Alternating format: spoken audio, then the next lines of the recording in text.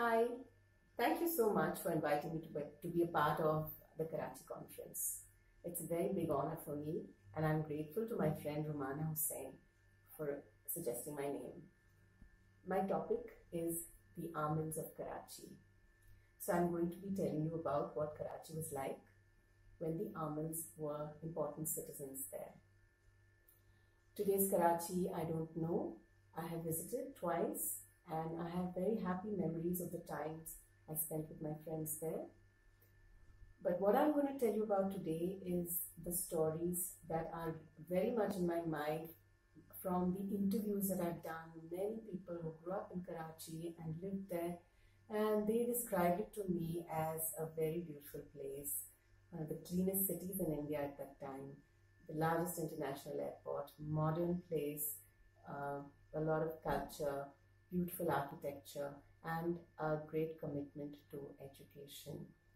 So what I'm going to do is share those stories with you and hope that you'll be able to see those things that they've shown me.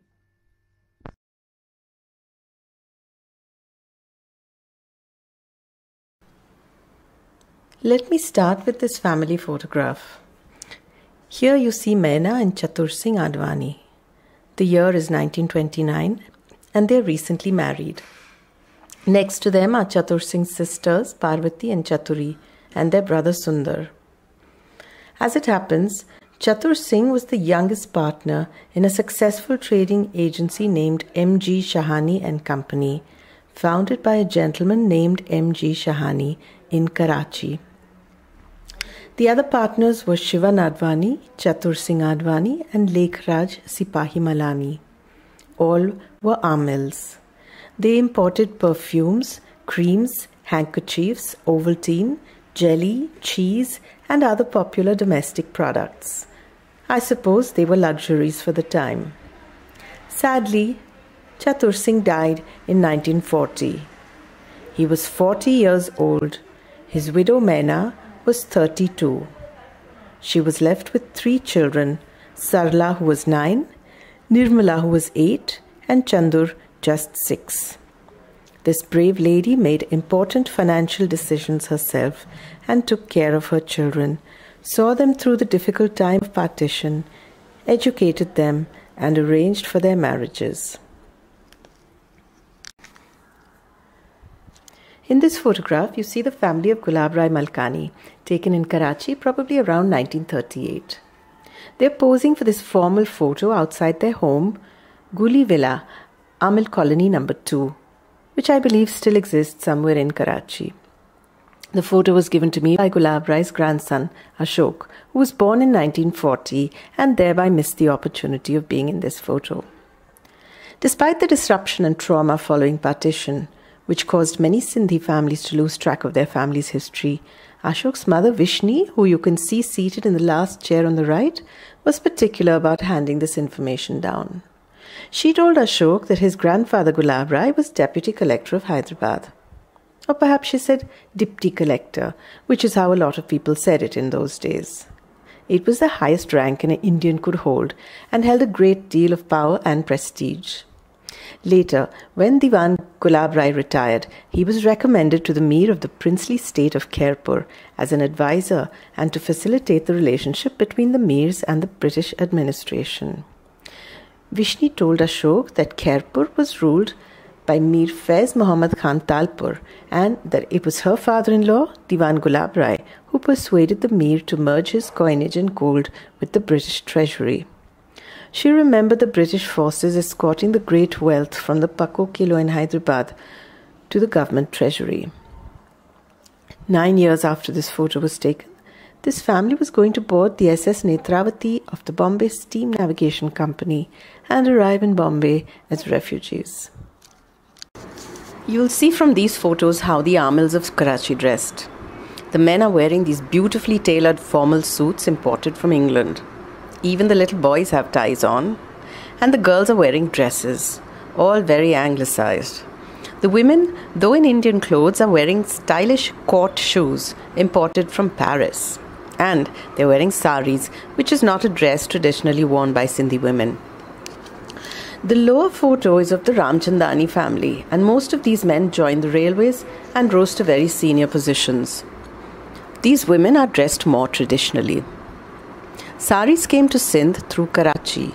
In fact, if you look at the photo with Chatur Singh Advani in the top left corner, you'll see that the ladies are wearing saris with finely embroidered borders and draped the opposite way on the right shoulder as Parsi women wore them. And of course, the Parsis were the social elite of British India. So, the Amils were clearly an aspirational people, clearly very adaptable in the pursuit of their ambitions for lives of comfort and dignity. Because when the British made Sindh a part of the Bombay Presidency and Karachi the capital of Sindh, they brought government servants and professionals from other parts of India, and the Amils rushed in to get their share of employment and recognition. So where did these Amils come from then? To Karachi, they came from Hyderabad, the capital built by the Kaloras. Built, in fact, by the legendary Amil Diwan Gidumal for his Kalora masters, and from where the Talpurs too ruled. These photographs are from a book called The People of India. I'm going to read the description that accompanies them. The individual seated on the right of the picture is Munga Ram, head Munshi in the office of the Commissioner of Sindh. He had served the Amirs Morad Ali and Nur Muhammad in a confidential capacity for 11 years, and for 3 years preceding the conquest, Mir Shahdad Khan. After the conquest, he entered the British service and has risen to his present post. His integrity has been hitherto as unquestioned as his hard work has been unmistakable. He is a very worthy public servant. In the center of the picture, standing, is Oda Ram, translator to the Commissioner's office, who has studied English sufficiently to make him the best Sindhi teacher in the province, and his translations in the general and educational departments are many and popular. The boy on the left is now an English clerk in the Commissioner's office, who does credit to the Hyderabad English school in which he was educated. The second photograph is of Amils who had risen to the rank of Diwans under the Amirs and are good specimens of the elder grades of the Lohana Amils. The Lohanas, as has been stated previously, are Hindus. Some belong to the Vaishnava, others to the Sivaik sects. It may be said of all that abstract Hinduism sits lightly upon them. Besides Amils or government employees, the Lohana caste have many other occupations. They are found as bankers, dealers in money, merchants, shopkeepers, agriculturists, etc. Their costumes are rich and handsome, and as a class they are well dressed. None wear turbans, but have adopted the usual Sindhi hat or cap, as shown in the photographs. All have adopted the beard, and with their dress, they are more like Mohammedans than Hindus. So that was the end of the description. These specimens were representative of the early days of the British Empire. As time went by, they used the British educational institutes, which gave them opportunities to become lawyers, doctors, and engineers. And government service was something they'd always excelled in, so they rose in the administration and bureaucracy. If you look at the lists of British institutions like the Inns of Courts or the engineers of the PWD, you will see many Amil names. I must also tell you that though Karachi soon became the place Amils gravitated to for the opportunities and lifestyle they sought, Hyderabad was always going to be their home. Even when they were living in Karachi, even when they were travelling to study or work in England, they would have homes in Hyderabad. Their grandmother's homes, their uncles' homes. And when a baby was due, families would make sure that the mother was sent to Hyderabad for its birth, so that the children would always have the stamp of being a Hyderabadi Amil. Many Amils could also trace their ancestry to ministers who worked in the Kalora court of Khudabad. And they call themselves Khudabadi Amils. So there was definitely an element of social climbing in being an Amil. The most important Amil attribute, however, was the commitment to education. In Hyderabad, as early as 1885, the first school for girls was opened by the Hyderabad municipality. It was funded by donations of 1,500 rupees each from two young Amil men of the Advani clan, Naval Rai and Sahaj Rai, and they named the school Shaukiram Chandomal Girls' School in honor of their fathers. This photo shows the sons of Shaukiram Advani, who was one of the early Mukhis or headmen of Hyderabad. You can see how Amils dressed in the time before they came to Karachi. Naval Rai and Hiranand taught at this girls' school without remuneration, and they also brought two lady teachers from Bengal, sisters, to teach here. In fact, the focus on education for girls and a general reform towards creating awareness and upliftment in the oppressed society came from the Brahmo Samaj in Bengal, which was a great influence on Naval Rai, which he passed on to his brother and implemented effectively across Sindh. They opened a number of other schools as well. At that time, there were no institutes of higher education in Sindh, and the upwardly mobile families sent their sons to Bombay, and some even to London to study. But in 1887, the Sindh Arts College came up, and this was the result of constant petitions to the government by a group of people, most of whom were Amils. They contributed funds, and they taught in the schools and colleges they built, and of course they sent their children there to study too.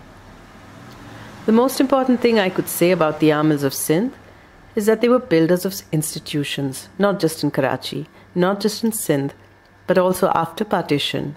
They continue to do this in Bombay, building some of the city's finest educational and healthcare institutes.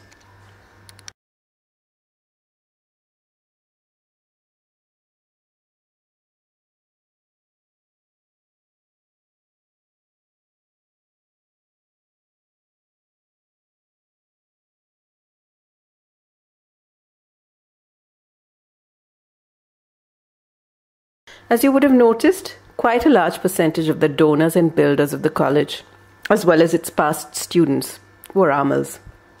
And in this photo, every one of these lovely young women is from an Amil family. I want to also mention Roopchand Bilaram. He was Judicial Commissioner of Sindh, an absolutely exalted position at the time. There's no one left anymore who has detailed information about him, but his grandsons Sundar and Manu sent me a few photographs. You can see Roopchand Bilaram in this photo towards the right, an elderly gentleman with his white solar topi in his hand. Where this photo was taken, when, or what the occasion was, who the other people in it are, I have no idea.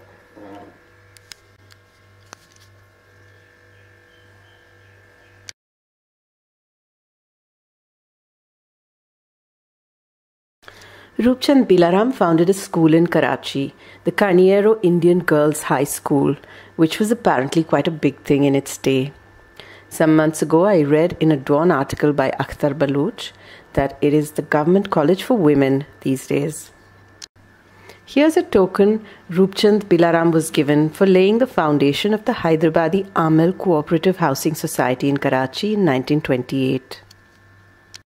And here's a painting of a park in Clifton which was given his name, probably in the 1940s. I've heard that the park still goes by the name of Roopchand Bilaram, even though everyone seems to have forgotten who he was.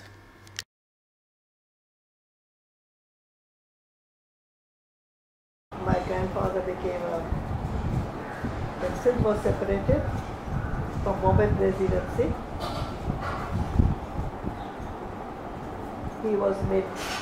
he and Shah Nawaz Bhutto were made the first ministers. Selected, not elected, selected. And he had to entertain a lot. So he sent for my mother, that you stay with me in this Karachi house. It was at Clifton. The house had a name.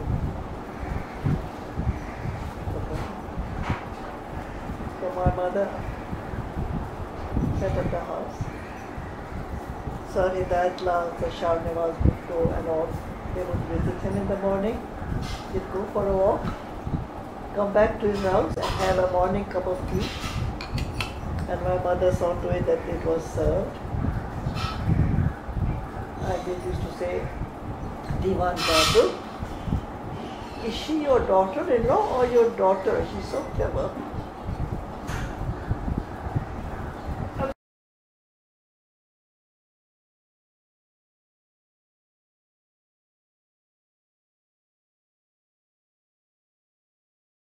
What I want to mention here is that the one scene which is so vivid in my mind, and which probably there's nobody else alive who's seen it, because we were in that particular corner of the Sindh Assembly. As I say, there were 2 or 3 or 4 small houses in a complex. We were in one of them. I know that in another one there was a Parsi family. But no, apart from these 2 houses along the wall, ours and maybe this Parsi family's house, there was nobody else who could look into the Sindh Assembly. We were on the first floor. We did go to the terrace for a while, but there was no other house in this area which saw the carriage come into the Sindh Assembly and progress towards the Sindh Assembly, come into the Sindh Assembly through the gate, through the left side gate. As you face the assembly, the gate must be on the left side because that's where we were, that's where our house was, and come along that little pathway to the red carpet, which was spread right across. It was thin red carpet, a few 3-4 feet wide, spread right across the Sindh Assembly, where Jinnah and his sister were standing, along with various other people. I seem to remember some of them were in uniform, so there was maybe an welcoming team or whatever. And as Mountbatten got off, Lord Mountbatten, and then after him Lady Mountbatten, we could see their backs. We could see the back of their heads.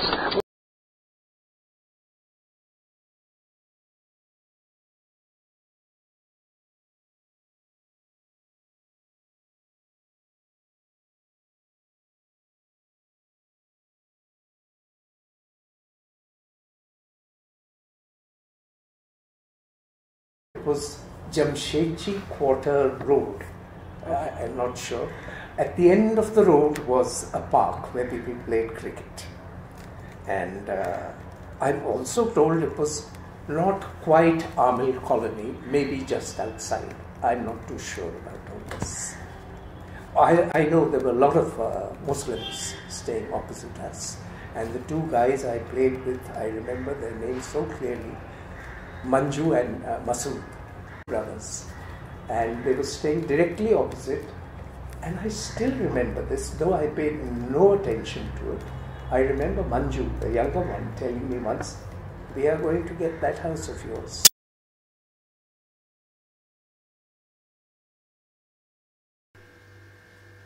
I've come to my last slide, a group photo of members of the Sindh Insurance Association, taken in Karachi at its first annual general meeting on 28th of March 1947. Looking at these well-dressed, well-educated, prosperous gents, mostly Amils, who could have imagined that in just 6 months' time their world would have turned upside down? When I was growing up, a child of mixed parentage in India, I was given to understand that Sindhis had 2 broad communities, Amils and Bhaibans. The Amils were said to be educated, while the Bhaibans were the business families. There was an unspoken understanding that this divide also incorporated a clear social differentiation, which included attributes such as position and power, taste and elegance, and the status of women. As a student and researcher on the Hindus of Sindh, I have since learnt that it's not that simple. A lot of important information was lost or been neglected. In fact, the Hindus of Sindh were a heterogeneous lot with a few important traits solidly in common. These include the traits that they displayed across the community during partition. Abruptly made homeless and penniless, there was no whining and complaining. Instead, they put all their misery, fear, and confusion aside and buckled down to rebuilding their lives. They looked around them and started doing things useful to others which could earn them a living. The amazing thing, made even more amazing by the fact that it has never been applauded as it should have, or even noticed, is that it wasn't just one family or group of families who did this. It was the entire community which behaved as one entity in that moment of trauma.